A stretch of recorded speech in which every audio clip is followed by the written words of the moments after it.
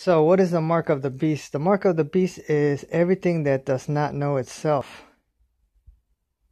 and yet knows everything. Everything that is known and unknown is the mark of the beast. Yet everything that does not know itself but knows everything is a mark of the beast. It's gotten to that point. Okay? The mark of the beast is not limited, okay, to human understanding. The mark of the beast is whatever is above and below. As above, so below. And in the cosmos.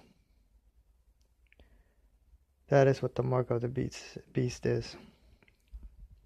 So anyways, who knows what the mark of the beast is? It could be everything and nothing. So, yeah. There's nothing new under the sun. Right? Nothing new below. And if things are above as below,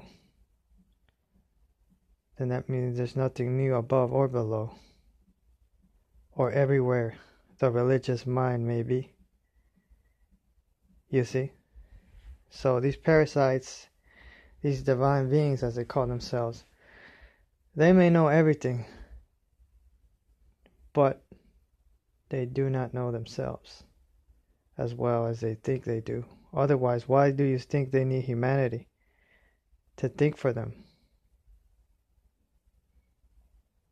You see? Why do they need humanity to serve them, to follow them, to agree with them?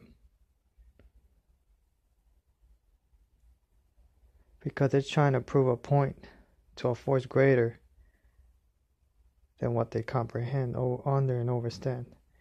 So the mark of the beast is all around you, okay? And even stuff that you do not see. Okay? So anyways, there you have it. I'm out.